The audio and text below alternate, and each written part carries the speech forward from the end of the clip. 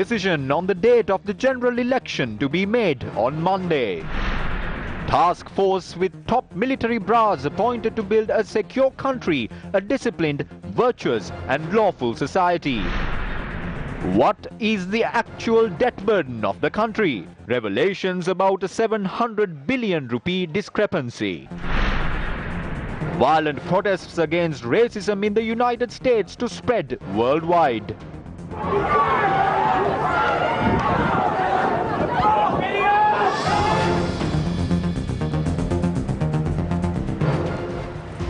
Very good evening to you. I'm Chaturanga Hapwarachi. Let's take a look at those stories in detail now. Chairman of the National Election Commission, Mahinda Deshapriya, says that the date of the general election will be decided on Monday, the 8th of June. The National Election Commission convened this evening and a booklet containing health guidelines to hold the general election was handed over by the health authorities at the event. We received the report this evening. What's mentioned in this are the guidelines that need to be followed when holding the election. Once this document is studied, we will decide on the date of the election during a meeting between the members of the National Election Commission next Monday and then announce it. We are hoping to make clusters of 5 to 6 polling stations and place a doctor, 2 nurses and an assistant at each cluster to monitor proceedings. A polling station will be inspected at least 4 times a day before the election and on the day of the election. We do not encourage the general public to take the virus lightly just because a Supreme Court verdict has been given and the elections will be held. There are only 3 basics pointed out in the health guidelines: social distancing of 1 meter, washing your hands and wear the face masks. What is important is a level playing field for all political parties. We also wish to request mayors, deputy mayors, chairmen and vice chairmen of urban councils, municipal councils and Pradeshya Sabhas who are contesting at the election to take leave from their positions. The election apparatus is now active. The issuance of serial numbers for candidates will also be decided on Monday. Our theme is Defeat COVID-19 and ensure democracy for the people. අපේ තේමාව COVID-19ට පරාජය ජනතාවට ප්‍රජාතන්ත්‍රවාදය. දැන් මේ වන විට We are in a position to move forward with the preparations for the election because we have been able to curb the spread of the coronavirus. However, we know that any country can face the risk of a second wave of cases. Therefore, it is important to maintain social distancing, respiratory etiquette, and to also sanitize and keep our hands clean. It is based on these fundamentals that we have prepared guidelines to suit each situation. මූලිකාංග ඔස්සේ තමයි මේ විවිධ අවස්ථාවට ගැලපෙන ආකාරයට මාර්ගෝපදේශ සකස් කරලා තියෙන්නේ. Political parties expressed their views on the upcoming elections once again today. The Sri Lanka Podujana Peramuna is of the stance that there is no reason to delay the holding of the general election any longer. The coronavirus cannot be eradicated. The legal process will have to be adapted accordingly. The political greed of the opposition supersedes the pandemic. They tried to use the judiciary to create a political issue. The verdict given by the judiciary has laid the opposition bare.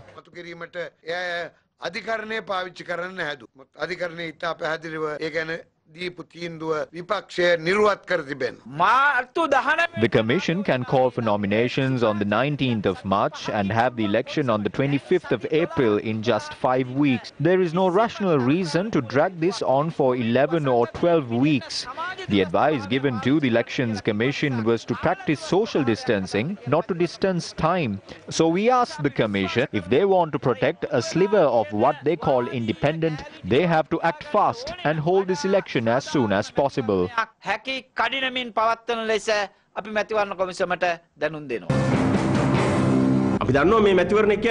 know that this general election is a tug of war for preferential votes. When this happens, the public will automatically be caught up in the midst of it. The public must be in a position to get involved in this without any fear. Our stance is that we must avoid such a situation and hold the election. We went to court to avoid the 20th of June and that has been achieved successfully.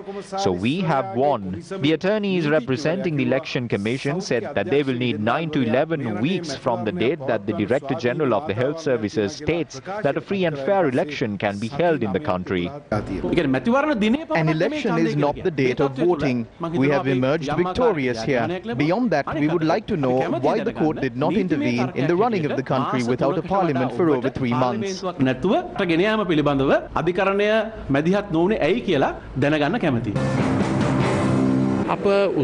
did not go to court as a party because we did not think of those considerations seriously. We have more serious considerations to worry about. We weren't in the mindset of having elections postponed, but we wanted to have the risk of corona mitigated. We were ready from then itself, which is why we didn't go to court. I think the opposition and the two parties that they have broken into have no political revival. They have both fallen into the depth that is beyond measure. In this backdrop, we are confident that we can achieve a massive victory.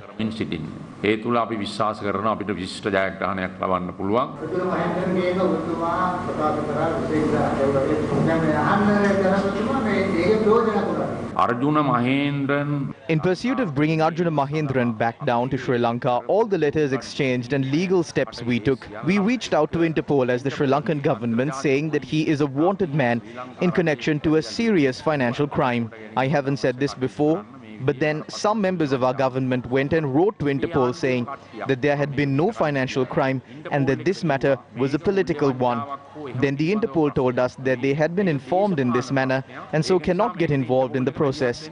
Then we reverted to Interpol with many explanatory documents explaining the Presidential Commission, its role, the Constitution and the Attorney General as well as their roles. When we presented those documents, they were accepted by Interpol. That is why they issued a red notice to make the arrest.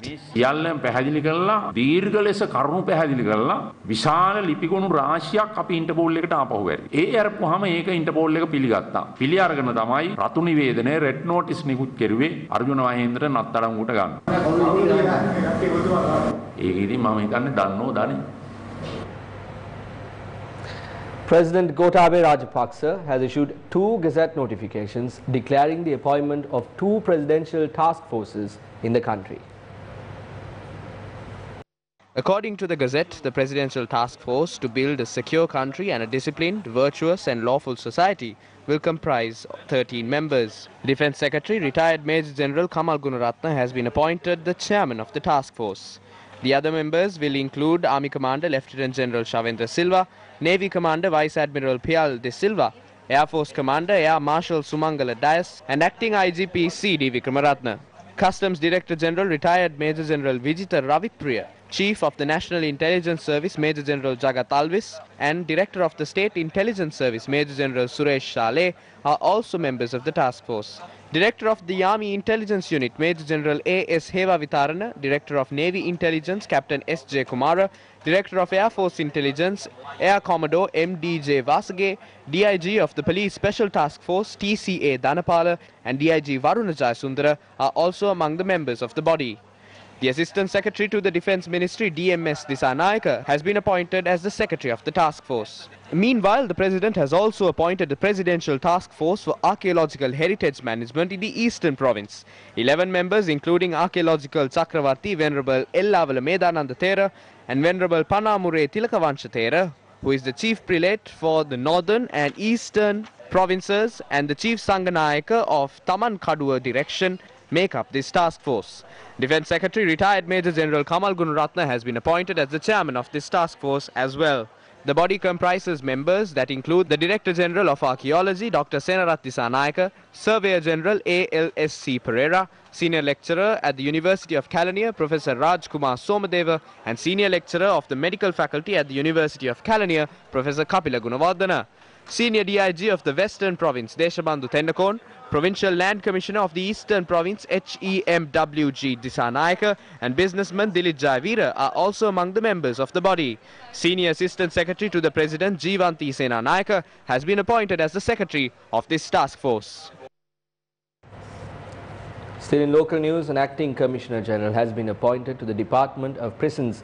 The appointment has been made following a cabinet paper presented by the subject minister. Accordingly, Prisons Commissioner Tushara Upuldeniya has been appointed as the acting Commissioner General to the Department of Prisons. Secretary to the Minister of Justice and Prison Reforms, S.M. Mohammed, confirmed the appointment.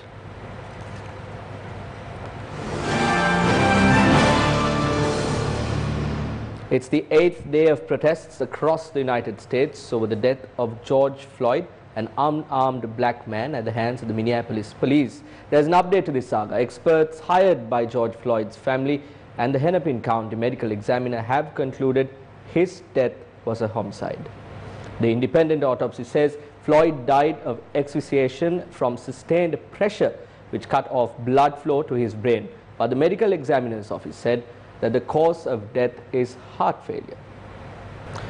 Some stunning footage following are the views expressed by the leader of the Samagi Jana Balawegaya, Sajith Premadasa, and candidate of the NPP, Nalin Hewage. ඉගෙන ගන්නට ඕන පාඩම මොකක්ද? ඒ ભેද බින්නවීම් තුලින් සිදුවෙන්නේ සමාජ ව්‍යසනයක් නිර්මාණය වේ. අපේ රට තුලත් What is the lesson we should learn from the United States? Those protests and disparities are leading the country towards a social disaster.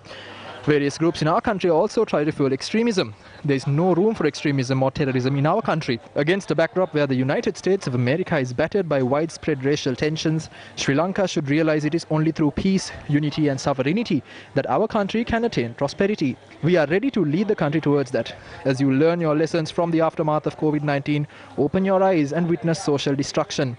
If the peace and unity will not prevail in our country, there is a chance that Sri Lanka will also fall into the same fate. We have to unite. I would also like to ask you to get together to beat Corona and overcome the challenges that lie ahead. මහා සමාජ එකමුතුව අපි නිර්මාණය කරමු. එකට එකතු වෙලා කොරෝනාව පරාජය කරමින් රටේ ආර්ථික අභියෝගත් ජයග්‍රහණය කරමුයි කියලා මම අදහස් කරනවා. ඇමරිකාවේ ඒ පාලකයෝ ඇති කරපු තත්ත්වයක් එක්ක විශේෂයෙන් මේ නිලධාරීන් The US is burning due to the conduct of its leaders and officials in the backdrop of the murder. We know that past rulers in Sri Lanka had attempted to subdue the country through various agreements. One is the SOFA agreement. If we had signed the agreement, the US troops would have been able to arrive in Sri Lanka. They will be able to travel to any part of the country by carrying weapons. The police or the court will not be able to take action if they steal the country's property, slaughter cows for consumption or even abuse our women. According to the agreement, those matters would have to be dealt with by the US. We can assume how US officials will treat Sri Lankans based on how they had conducted themselves there by going to the extent of pinning a person down to his neck and onto the ground. What will happen to Sri Lanka amidst such a situation? The rulers can open their eyes now and see what is happening in the US. We wish to point out that the rulers are now able to witness the fate that would befall Sri Lanka if the agreement had been signed. ඒ ගිවිසුම් ගැහුවා නම් ලංකාවට මොකද වෙන්නේ කියලා අද පාලකයන්ට හොඳටම තීරුම් ගන්න පුළුවන් සාධකයක් බවට පත් වෙලා තියෙනවා කියන එක අපි මේ වෙලාවේ මතක් කරන්න ඕන. Permit me to draw your attention to the wild elephant conflict in the country. We first go to Navagattegama. As dusk sets in, wild elephants break into the Kuruketiava village in Navagattegama. Wild elephants which remain deep inside forests during the day have been breaking into villages at night. This is the destruction caused by the wild elephants which encroach these villages. We used to engage in agriculture by spending our money at hand. This incident occurred a few days before we were able to generate some income through our cultivation. We have not been able to make a living through this. All our crops have been destroyed. Officers attached to the Wildlife Office in Navagattegama arrived in the area to witness the destruction caused by these elephants. However, no solution has been found to this issue as of yet. Area residents revealed that wild elephants had been chased into the forests under a special operation carried out recently. Several houses have been destroyed. There is no point in complaining. The people won't have to suffer if habitats are created for these elephants to allow them to find water and food. Our crops are destroyed no matter how much hardships we undergo to cultivate them. We cannot go on to the streets at night. We are living amidst a big battle. Our cultivations have been destroyed. These elephants have got used to eating our crops, as there is more food here than in the forests. The village of Kuruketiav is located in the Putlam district. The problems posed by wild elephants to these villages have been continuously highlighted in our Gammedda reports in 2016, 2017 and 2018. Do you think those who are involved in corruption are being punished on the basis of their political relationship? The JVP thinks so. The party's propaganda secretary, Vijitha Herath, made this remark during a media briefing while responding to a query on the failure to extradite former central bank governor Arjuna Mahendran. In a letter published online, former central bank governor Arjuna Mahendran, who is a chief suspect in the central bank bond scam, had rejected the allegations that have been levelled against him. He had also denied providing internal information regarding the issuance of treasury bonds to his son-in-law during his term as central bank governor. Against a backdrop in which a presidential commission report has recommended filing criminal charges against him and a warrant has been issued for his arrest, Arjuna Mahendran has failed to appear before the court.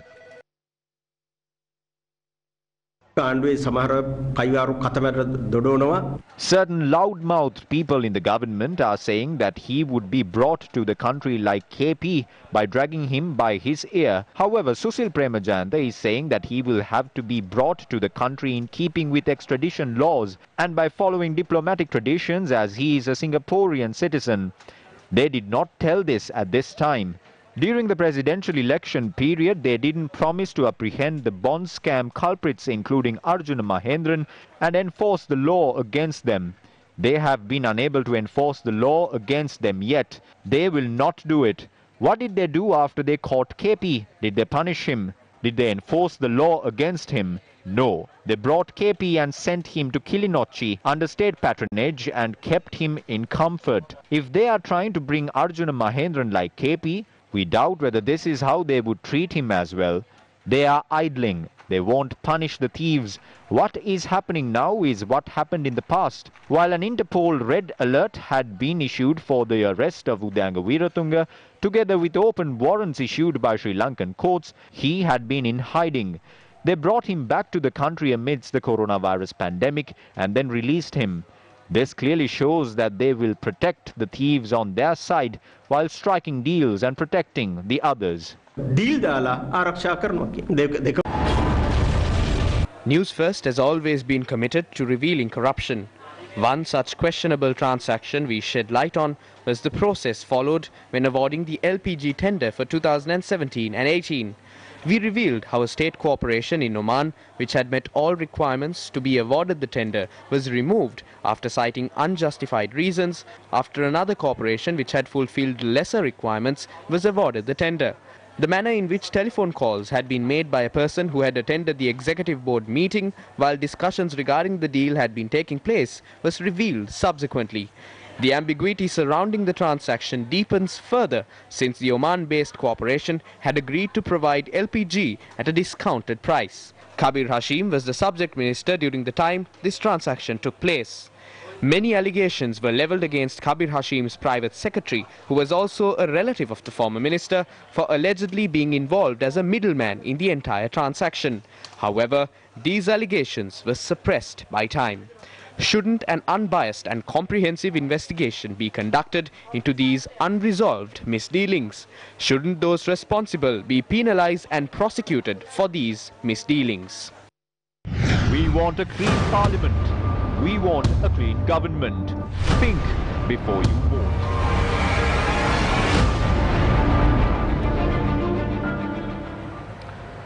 Staying on the same theme, a revelation was made today on a questionable transaction that took place at Satosa. A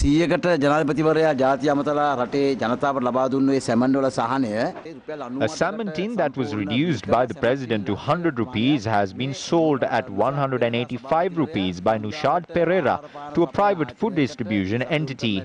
More than 100,000 tins have been sold in this manner. We are in possession of all these information. Yesterday, Nushad Pereira said that we are tarnishing his image. We challenge him to come before media and make a statement saying that he did not purchase salmon at 98 rupees and sold it at 185 rupees. These are unforgivable crimes. People of this country have to wait in queues for hours to buy a can of salmon. But hundreds and thousands of salmon tins are distributed by just one signature of this chairman. These are public funds. Although salmon is given to the public at 98 rupees, the government purchases it at 200 rupees. So they have to pay the remaining money. All these concessions we receive have been misused by these chairmen. When contacted, Lanka Satosa chairman Nushad Pereira admitted that the consignment of canned fish was sold to a private company for 98 rupees.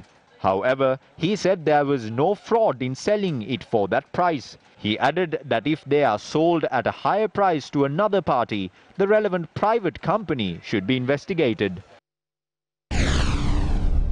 When some people fill their pockets with hundreds and thousands of looted money from the people, the farming community of the country continue to suffer, even without having access to basic needs and wants in life. Farmers in Bongama Megalava now have to cultivate their lands without water or fertilizer. This farmland comes under the purview of the Megalava Mahaveli Division Management. These farmers have cultivated more than 200 acres after working day and night. These farmlands, which are usually nourished by the Kalawaba, are now scorching under the hot sun. The crops they cultivated, such as cashew and sesame seeds, were destroyed as a result of the heavy downpour. According to the farmers, one paddy land is nourished with water once in 20 days. How can they cultivate their lands with just 2 hours of water? Some farmers ended up in altercations with their fellow farmers without being able to share water. Let me ask you a question. How much debt does Sri Lanka have to settle?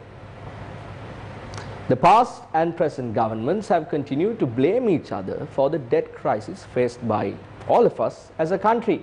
The Auditor General's Department has made a startling revelation in this regard. The latest report of the Auditor General has observed that there are inconsistencies between the records of the Central Bank and the Finance Ministry on the total debt liabilities of the country. According to the report, the discrepancy stands at 700 billion rupees. According to the Ministry of Finance, the government's outstanding debt payments at the end of 2019 stood at 12.18 trillion. However, the Auditor General's report noted that this figure does not include the 700 billion rupees mentioned in central bank records. 318.2 billion rupees of the excluded amount includes loans that were raised by the issuance of treasury bonds and other foreign loans, including the loans obtained for the construction of the Hambantota port. The Auditor General has pointed out that loans worth 172 billion rupees that were obtained for the construction of the Hambantota port had not been included in the 2019 report of the Finance Ministry. Loans worth 82 billion rupees obtained for the second phase of the construction of the Hambantota port had also been excluded in the report of the Ministry of Finance. The Auditor General's report pointed out that loans worth 33.4 million that had been obtained in 2018 and 2019 had also not been included in the Ministry of Finance's report. The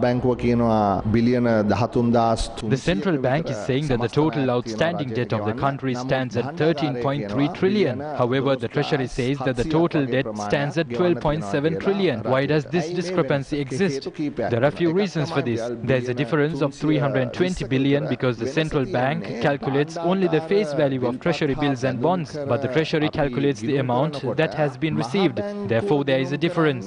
The loans obtained from the Hambantota port has been recorded under the Sri Lanka Ports Authority and not the Treasury. Therefore, there is a problem there. If the funds belong to the Treasury, then it must be recorded in their books. This is something that began in 2013. Loans obtained by the Road Development Authority, the Urban Development Authority and the Ports Authority have not been recorded by the Treasury. The Auditor General has pointed out this previously as well. Therefore, I believe that this must be rectified. It is not good to have contrasting figures in the records of the Treasury and the Central Bank. භාණ්ඩාගාරයේ එක ඉලක්කමකුත් මහ බැංකුව තව ඉලක්කමකුත් දෙන එක එච්චර හොඳ දෙයක් නෙමෙයි. Prime Minister Mahinda Rajapaksa has said that the central bank must take responsibility over the economic slump of finance bodies under its purview. The Prime Minister had made these remarks during a meeting held at the Temple Trees to discuss the current situation of the Finance PLC. During the meeting, the Prime Minister had pointed out that the continuous breakdown of financial bodies under the central bank brings disrepute to the government.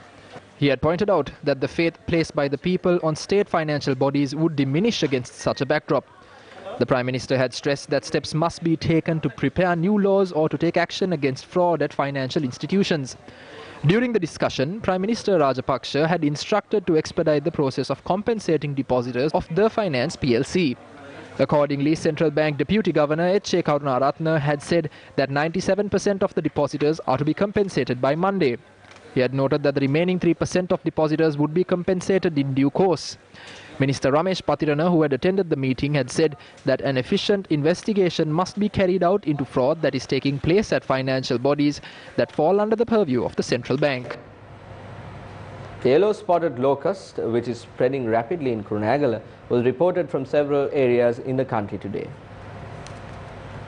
The first sightings of the yellow-spotted locust were reported from the Francisco Vatta area in Mavatagama. Large swarms of locusts have invaded cultivations in the area. The pest has also been sighted in areas such as Mavatagama, Malandeniya, Udagama, Matava, Meetanwala, Barandana, Indulgodakanda, Katupitiya, Doratiyawa, Nagahakanda, Katawala and Valpolakanda in the northwestern province. Today, locusts were sighted in the Udagama, Valpolakanda and Indulgodakanda areas.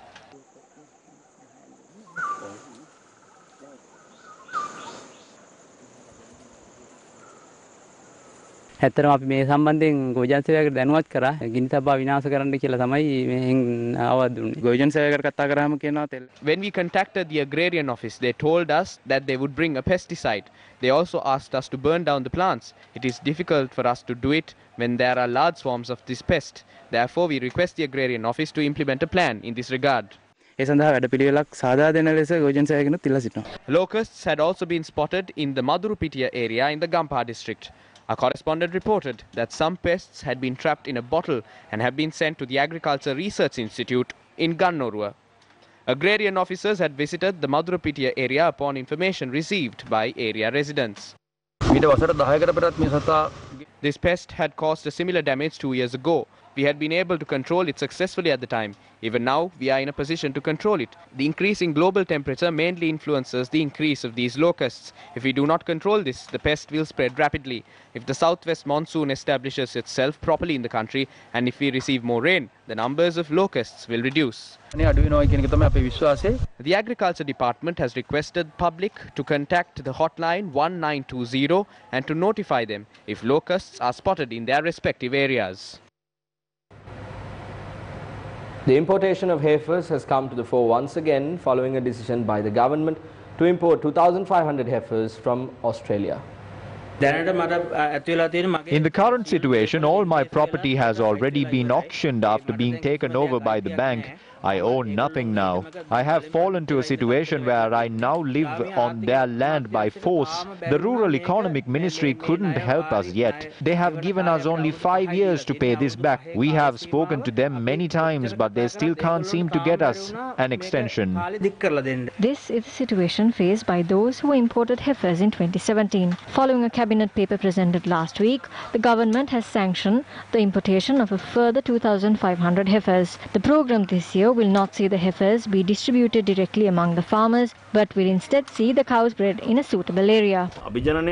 We have problems regarding why they are importing 2,500 heifers to make them reproduce. I don't think we need 2,500 heifers to do this. Moreover, we will only see the results of this in 2 years. There is something underhand here because every time the director says there is no issue and that the issue pops up as they had not been fed properly, then even the ministers and the MPs, even they like to pass the ball, saying this has happened in 2012 and some other year, blaming this government and the next. Just by importing 2,500 heifers, will it help?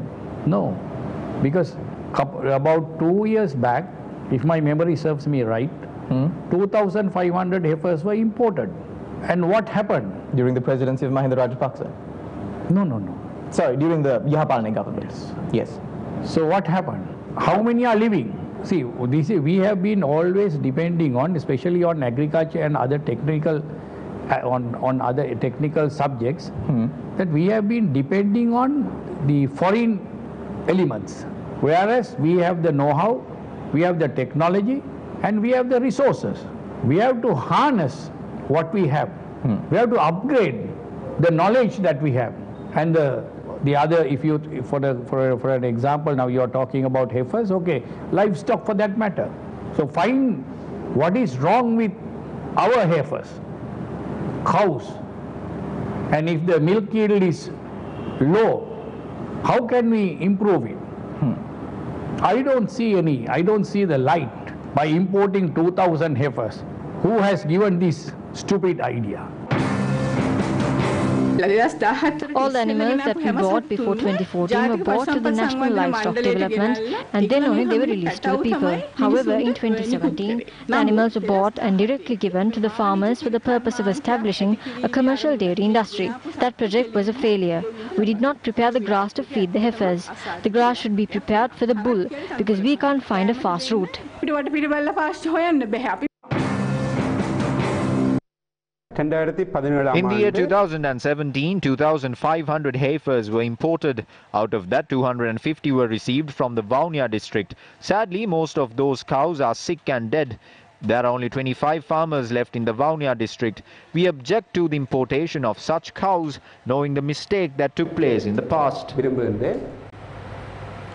On to the COVID-19 update of the day. 13 new cases were reported a short while ago, and according to the Director General of Government Information, all 13 are from the Sri Lanka Navy. This brings the total number of COVID-19 patients in the country to 1,730. 883 patients are currently under medical treatment.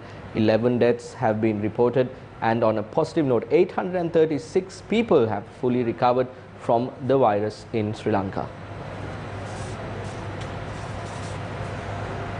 The unveiling of a statue of Lord Buddha at Museus College was held this morning. The statue was unveiled amidst the chanting of Pirit by Hunupitiya Gangarama Vihara Adhikari, Venerable Dr. Kirinde Assajithera.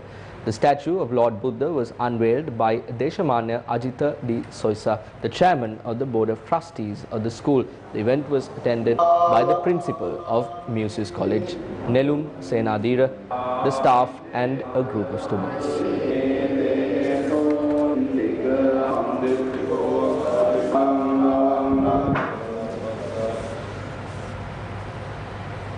The construction activities of a new intensive care unit at the Negombo General Hospital concluded last week. The project was completed by Dialog Asiata as the first step of a pledge of 200 million rupees towards developing ICUs in hospitals selected by the Ministry of Health and Indigenous Medical Services. This 200 million project was in particular to help the health sector. We identified the need to improve the critical care ICU capacity in the country to support the COVID pandemic as well as the requirements going beyond COVID. Going forward, what we believe is that we will be starting phase 2 of this project, which will be developing the ICU at the Homagama Hospital. And it's a case in point to all such public-private partnership projects that what we can achieve as a country when all forces come together for a larger purpose. We leave you tonight with the students of 8 schools presenting their rendition of the Nagitimu Sri Lanka song. For the Newsfirst team, I'm Chaturanga Hapuarachi with our sign language interpreter by Brian D. Cruz. Have a safe day and good night.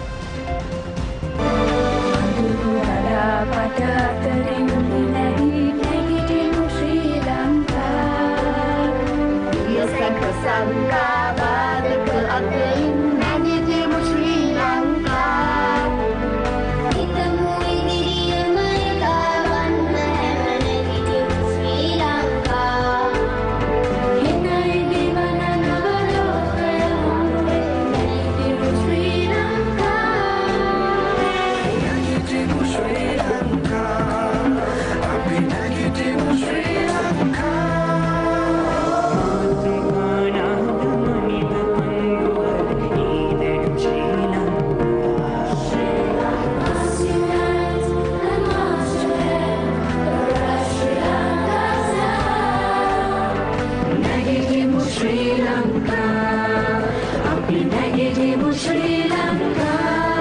මැද්ද නැගිටිමු Sri Lanka